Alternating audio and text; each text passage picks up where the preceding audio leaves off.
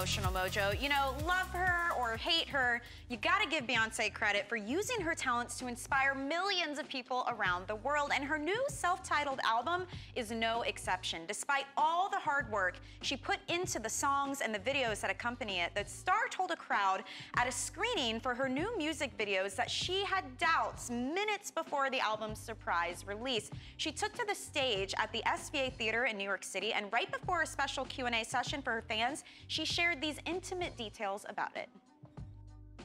I took all the things that I wanted to change about myself and all the things I wanted to share, and I put it into this record.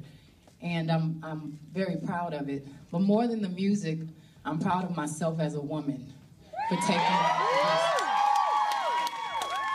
And the biggest message is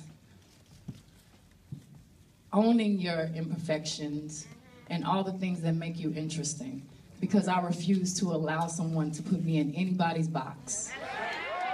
Pretty Good cool. for her. Pretty cool, right? Yeah, you know, she's really putting herself out there, kind of becoming vulnerable. Yeah. And you heard the applause. I mean, people are like, yes, this is what we want. And I think that more and more, that's what we want to see out of stars, Yeah, is that they're real people, that they have vulnerabilities, that they have their own doubts.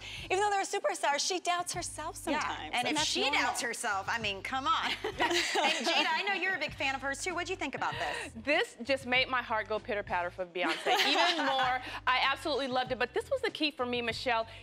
Tara hit the nail right on the head. She became vulnerable to her fans and to the world at large. And she said a few words, and I just want to repeat some of them. She talked about being authentic and motherhood, development and growth and imperfections, her spirituality, being independent, and the list goes on and on. But these are all human experiences, and that's why she connected so well with her audience and with all of us. Yeah, and by the way, that album, that was her 5th album, debuted at #1 and has sold millions of records. So she's doing pretty well for herself. Go B! Go B! All right.